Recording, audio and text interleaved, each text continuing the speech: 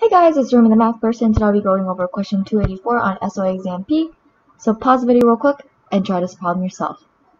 Okay, assume that you already attempted it, let's just dive right in. Question, it asks, losses incurred by a policyholder follows a normal distribution with mean 20,000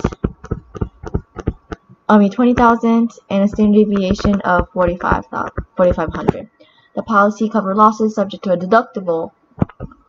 So this is our mean right here. Covers subject to a deductible of 15,000. Calculate the 95th percentile of losses that exceed the deductible. Okay, so we're looking for not the 95th percentile of the whole distribution. I think that'll be like around here. But we're looking for the 95th percentile of the losses. So it's like there. Okay, so the first step to find is what is the standard deviation of the 20,000? The 15,000, the standard deviation. Okay, well, we can normalize it, so we can say that this is 15,000 minus 20,000 over 4,500, which is equal to, let's type it into my calculator. So this is equal to negative 1.11, blah, blah, blah, on and on. So what value would that be in z-score term? So negative 1.10 is 0.1357. So this part right here is 0.1357. That's the probability that it is less than that value. But that's not what we're looking for. We're looking for this part right here. So this is just 1 minus 0.1357, which is equal to 0.8643. So then next we want to try to find what is the 95th percentile in terms of the amount exceeding the deductible. So then to find that, it's easiest for us to think of it like, this. So this is our 95th percentile, right? We're trying to find the purple shaded region right here.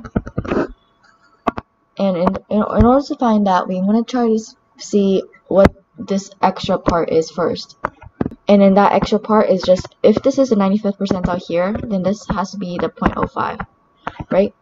So that'll be 0.05, and we're scaling it down to the amount over the deductible, so we're multiplying it by 0.8643. But that's not really the part that we want. We just want the part, everything else but that part. And we know that the whole thing has to add up to 1, so we just have to subtract 1 minus 0.05 times 0.8643 because okay, yeah, I know where the confusion comes from, because at first too, like, I thought, okay, so if we know that this part right here is 0.8643, why don't you just subtract 8643 minus 0.05 times 8643? But because we already took it from 0.8643, subtracting it from 0.8643, just you're scaling it twice instead of scaling it once. And that's why although it's our natural instinct to start it from 0.8, because this whole thing we know is add up to 0.863, it's our natural instinct to subtract it from there. But because we're scaling the original one, that's why we have to subtract it from 1 to find the leftover part, the purple part that we want to find, this whole part right here. So then what is that equal to? Well, that's equal to 0.9567. So the 95.67th percentile of the whole loss is equal to the 95th percentile of the loss greater than the deductible. Ooh, baby. So then now we just have to find a value that it corresponds to 0.9567. And you know my z table has only the negative part, so I'm looking for the z table. If I know that my z table only has a negative part, I'm looking for 0.0432, because that's 1 minus 0.9567. 0.043, that's about like here. So that's negative 1.71, but we're looking for this whole thing right here. So then that means the value I'm actually looking for is 1.71. The only reason why I looked at the negative side was because I only have the negative side of the z table. But anyways, so we know that the value we're looking for, our value minus our mean, we're standardizing this sucker out, is equal to 1.71. Okay, so I just have to multiply it out. 1.71 times 4500 plus 20,000. Yeah, let's see what, let me type it into my calculator real quick.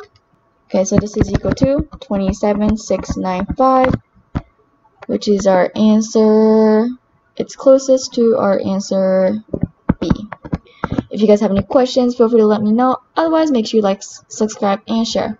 The discrepancy here comes from the fact that our Z table isn't perfect, so we couldn't find the value exactly 0.0432. So, I mean, if you want to get the exact value, you can definitely use the definition of a normal interval, but we don't have time for that, so bye!